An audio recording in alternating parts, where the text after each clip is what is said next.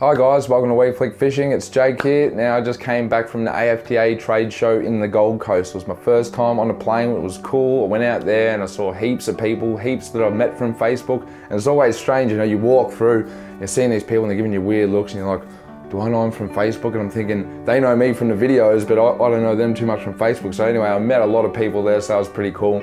Now, some news on lures. There was a lot of new stuff at the AFTA trade show. Heaps of stuff that I ordered, and especially the main one was the Cranka range. We've got the whole range now, all the colors, and we've pre-ordered all their new lures, which is the Minnow 59mm, which is a shallow running and a deep running, and the Cranka crab, which has just blown me away. I saw a post on Facebook a few days before I went up there, and I actually looked at it 3 times before I realized what it actually was. It's so lifelike. And also there's a bit of footage which you'll be seeing as I'm talking now. Anyway, they're unreal. We've done a mass order on them, like through the roof, so I'll actually be putting a post on Facebook and gauging a bit of a response, because I think I might have to get some more, because they're just going to take Australia by storm, I think.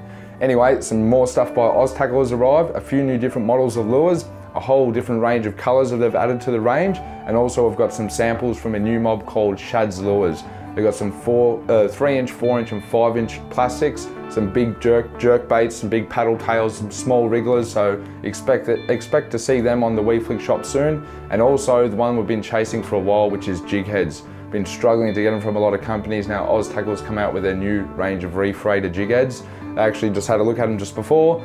Real good quality, real good finish, super sharp hooks, and they're all in the finesse sort of range, and we'll also be getting some heavier stuff as well.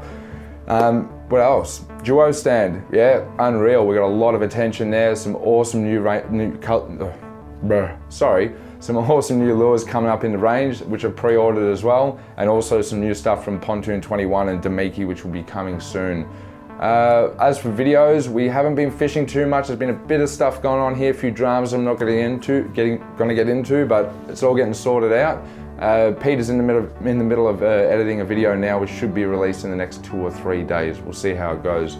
Also the brag mats, that we're still working on getting the angle onto them, and we've got some t-shirts, a couple of designs there, hoodies, and a few other bits and pieces on the way.